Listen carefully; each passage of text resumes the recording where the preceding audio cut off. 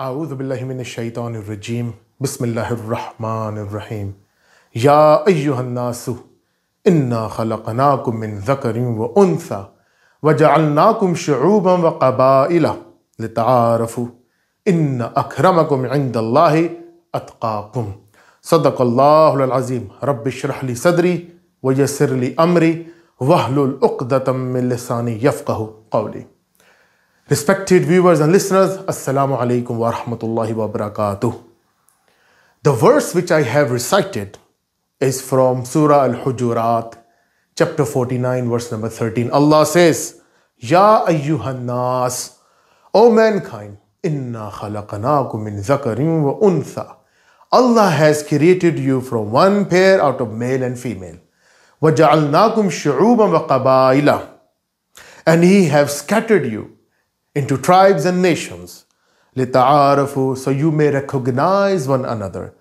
إِنَّ أَكْرَمَكُمْ عِنْدَ اللَّهِ أَتْقَاكُمْ, and the best among you are those who are good in conduct,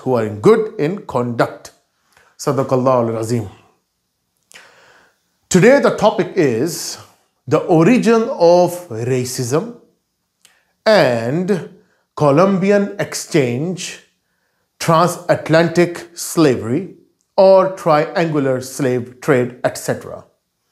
You see, the topic of today, it will be very easy for the student of history, because whatsoever things I'm going to share with my viewers, the historian or the student of history will grasp it quickly. But you know that I'm going to elaborate some of the points related to religious aspects too. You see, the ayah which I have read will be my moral support of today's talk. And the ayah is, already I quoted you, the best in the sight of God is the one who has the good or the best conduct, not on the ground of racism, color, race, riches, language, creed, not on these grounds, but on the grounds of solid conduct, piety, your virtue, etc. And addendum to this, the hadith of Prophet Muhammad ﷺ, he said that no black is superior to white, no white is superior to black, no red is superior to the yellow one, or the yellow to the red one, or the red to the whatever, these are shades of colors. Illa bittaqwa, except the good conduct. That what it matters. All of you are the children of Adam, and Adam was created from dust. This is the hadith, the last sermon of Prophet Muhammad ﷺ before he was departing from this earthly world. He gave to the people that don't do this abominable stuff, that I am better than you because of the ground of color or riches. This is the teachings of Holy Quran, and this is the teaching of Islam. Now let's come to the Holy Bible. You see, you read Genesis chapter 9 verse number 20. Beginning of the beginning, don't need to go far. I always tell, in Christianity, the things you have to do, don't go so far. You're going just too far. It's very easy to deal with these things. You see, book of Genesis chapter 9 verse number 20. Noah came from the flood. He had three sons. Sham, Ham, Japheth. Sham, where the Shamites came, Abrahamic religion, Christianity, Islam or Judaism, etc. And Ham, another children, where the Indians, Aryans, and then respectively all other those people scattered into different world. Japheth have the 11th and the 12th and Gog and Magog, on and on. Noah, according to the Bible, not Quran, we don't believe that. Imagine that the prophet of God is, coming from the punishment of God of wrath, came on the people because of their abominable deeds. And that same prophet is brewing the grapes, according to the Bible. And he brewed the grapes and he drank wine. And then he was drunk and he got naked in his tent, the tent where he was resting. So the second son of Noah, Ham, he saw his father's nakedness and he laughed it out. It's a normal reaction. So Noah was slumbering, not in a deep sleep. So he saw that this son of mine was ridiculing me, or was laughing at me. So, and then the first son, he covered his father. nakedness. Who? Sham. So father woke up. He called all three sons. He said, come over here. And there he said that he cursed Ham, not Ham, the one who was looking his father's nakedness, but he picked the fourth son of Ham, which is amazing situation. And I'm asking Christian all my meetings that why did God curse Canaan? No answer yet. No answer yet. Why did God curse Canaan? Please provide the answer. No answer. So Noah said that from this day, the children of Canaan will be the everlasting slaves for the children of Sham. What kind of curse is that? I'm asking, why did God curse Canaan? Or from Noah's lips, why? Canaan was not there. He was not supposed to be there in the scripture to be cursed. Why did God pick him? And according to the Bible, Ham has 4 sons. Put, Cush, Mizraim and Canaan. God left all the first 3 sons and picked the last one. I am asking why when Canaan was not even there. You know why? Because Canaan became Palestine. That is why. And according to the sources of Jewish scripture, they said that when Noah cursed them, God turned few of the generation of those people, maybe Cush or Put, or maybe Canaanites, into blacks. And this is the curse of God, that your color is black. What Allah says in the Quran? Allah says in Surah Rum, chapter 30, verse 20, Allah says, وَمِنْ آيَاتِهِ, among His signs, the variances on your faces, the color and the tongue, are the miracles of God. Where Bible says the languages of difference of the language is the curse of God. And if you read in Old Testament, it's written, the Tower of Babel, the people were making this tower. God got frightened that maybe these people are going to reach to me by putting these all high kind of skyscrapers. So God confused their language. He said brick, the guy is bringing water. So they were unable to make it because God was frightened, according to the Bible, that they're going to reach to me like this if they keep continuing like this. Can you believe this story? It's written in the Bible. So I am asking these Christians that why did God curse Canaan? He didn't do anything. It was his father. God should curse all the children. First of all, God should not curse. Oh, first of all, you said Father, loving Father in the heaven. What kind of love is this? I'm asking. What kind of love is this? Who can justify this love? The guy is not there. He has nothing to do with his father's nakedness. And God picked him that your children will be everlasting. I am not going to debate on that. This is the job of the pastors to explain why did God pick Canaan and left other 3 children, when all of the children should not be cursed on the first point. Now, coming to the subject, already started the subject, but more enunciation or more elaboration. You see, if you study, as I said, as the student of history, you know, for 1,000 to 500 years, these Christians, these Roman Catholicism, these Roman Catholics, then later on Protestant, holding the Bible in their hands, brought those black people and showed on their faces that God made you our slaves. And if you die, God will put you into paradise. And God, and can you believe the analogy they gave to those slaves? They brainwashed them. They said that if you suffer more from our whips and the flogs, you will have more, high level in Jannah, in paradise. Astaghfirullah. I want you to watch the movie, The Emancipation. I'm not here to promote any movie, but I'm telling you, the movie and the hero, whosoever, the main actor played the role, Will Smith, I said he did a great job. He showed the people that how the people were enslaved in the past. And now they're talking about the peace. Now they're talking about the virtues. Now they're talking about the wisdom. I said, your history, sir, is only few years back. 100 years back, go back to the America. What did you do with those natives? I said, where did they go? Those natives, where did they go? Did the earth was open or the something, the sky just took them up? UFOs came and took them.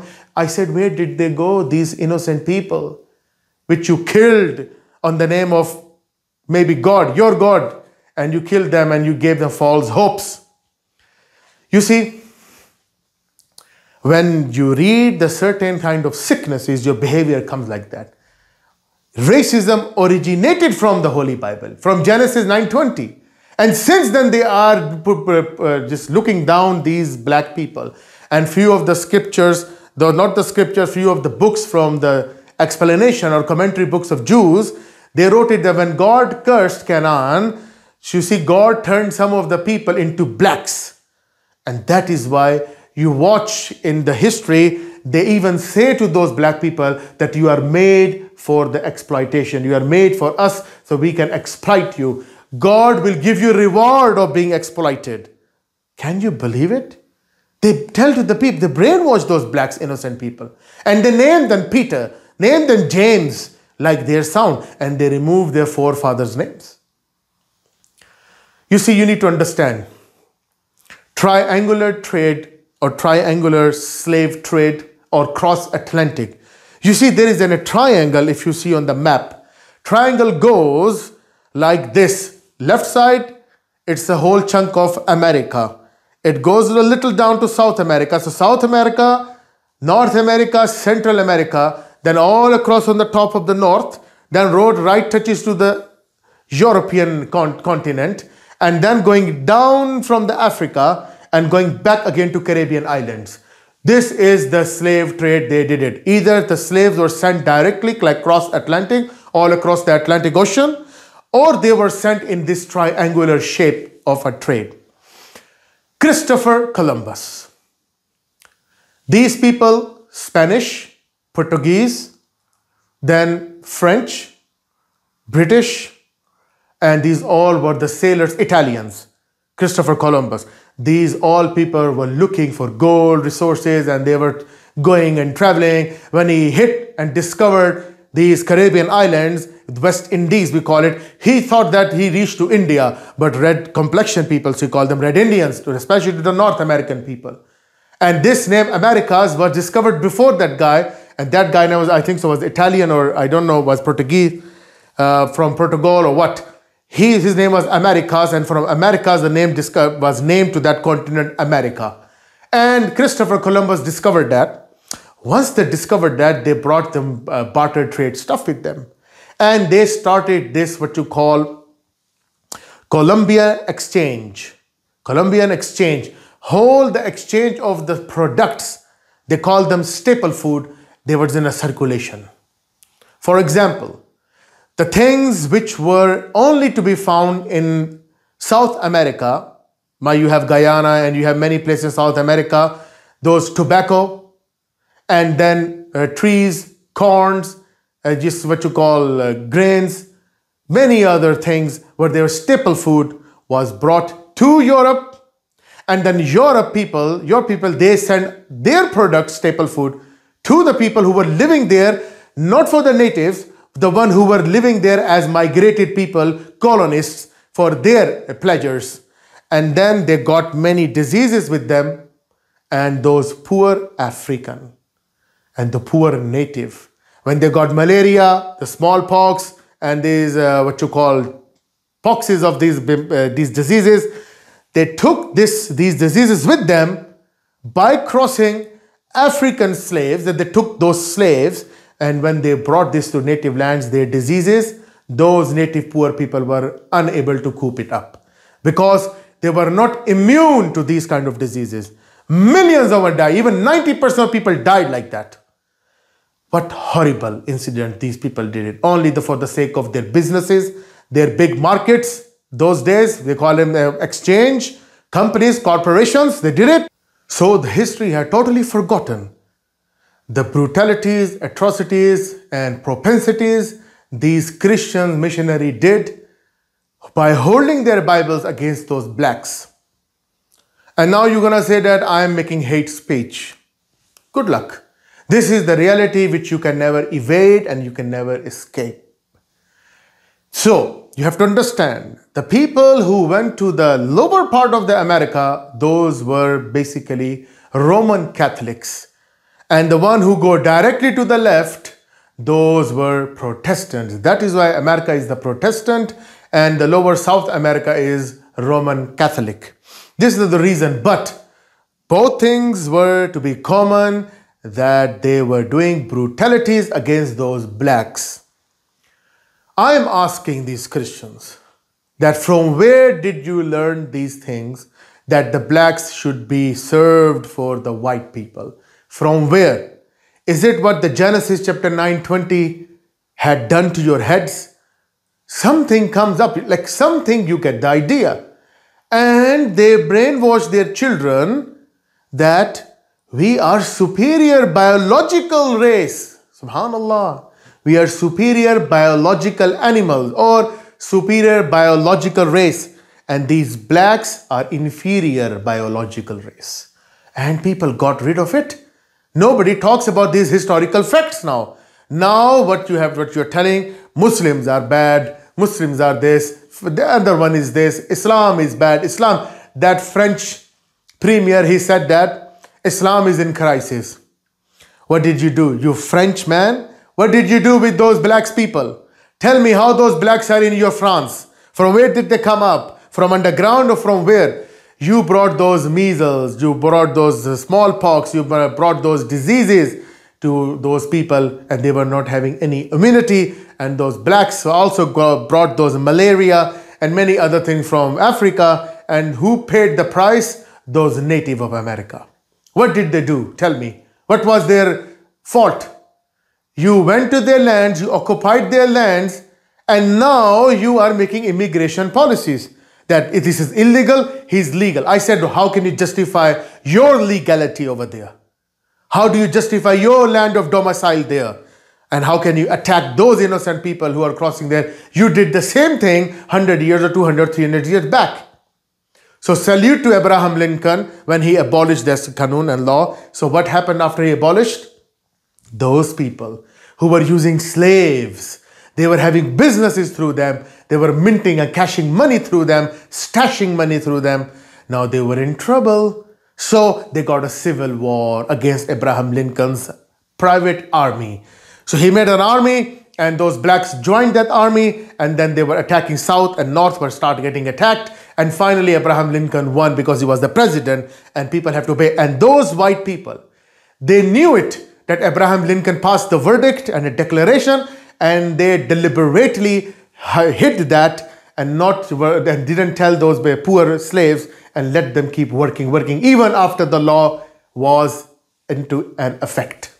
This is how good you were, and holding those Holy Bible in the hand and claiming all those Holy Spirit. This all phenomena or phenomenon of Holy Spirit, everyone was claiming and killing those black people. I said to you, all of them, this American, especially the American and European country, come to Islam. Allah says it is time now to come to Islam. Allah says that nobody is superior. Everyone was created from dust, and Adam was created from dust, who is our father, and nobody is superior to anyone. How long you gonna be with them or try to assimilate with white men? They will never accept you, because this is something inculcated in their brains, in their hearts, that they are superior biological race. So this sickness will never go away.